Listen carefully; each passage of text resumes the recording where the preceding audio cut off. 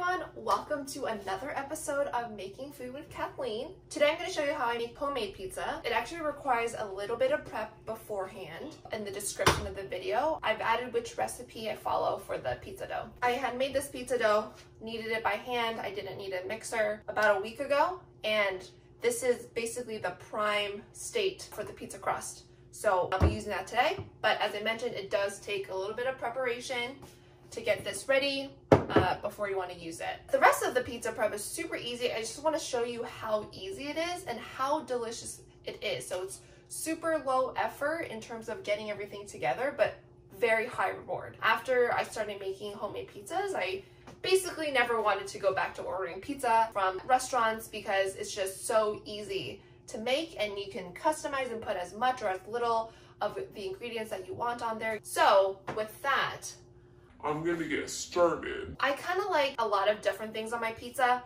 but I also base it off of what I have left in my fridge. So for this one, I'm going to add some broccoli, red onions. It feels so good to use everything up that is just in your fridge that you want to just plop on top of their pizza. I also want to add some pineapple, mushroom, gourmet pepperoni from Trader Joe's, and I might just add whatever's in here. There's some mixed meats, some tomato, and then mozzarella cheese. My base is this tomato basil marinara. This is my absolute favorite marinara that I've consumed so far. All right, so I'm gonna go ahead and chop the stuff that I want.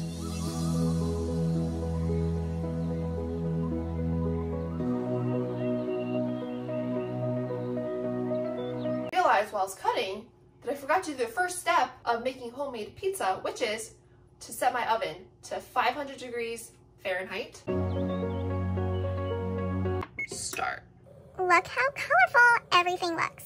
Okay, now here comes the fun part. Spreading out the dough and then putting all the ingredients on top. Now I'm going to sprinkle some flour on the foil so the pizza dough doesn't get stuck on there. Look how bubbly it is. Let gravity do its job.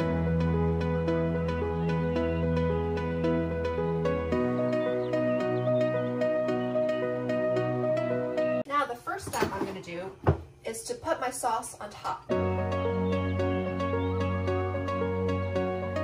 Make sure to get all the edges too. The edges need a lot of love. Now the fun part, which is putting all of my ingredients on top.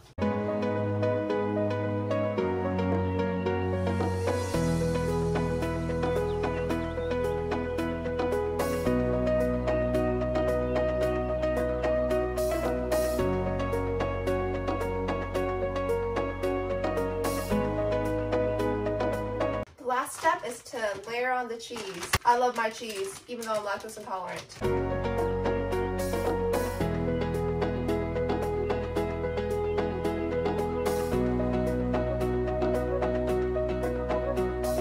It's now ready to go into the oven. I'm gonna set my timer for 15 minutes. All right. Oh, looks so good. Look at that! Do you see this beautiful homemade pizza? The little bubbles on top, the cheese. Oh, it's hot. Look how cheesy it is though. Ooh, amazing. Ready to eat. Ding, ding, ding.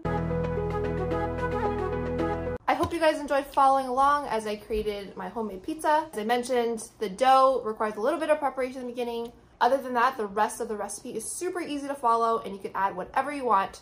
So I'm gonna enjoy all of this now for myself and maybe some other person. Okay, bye!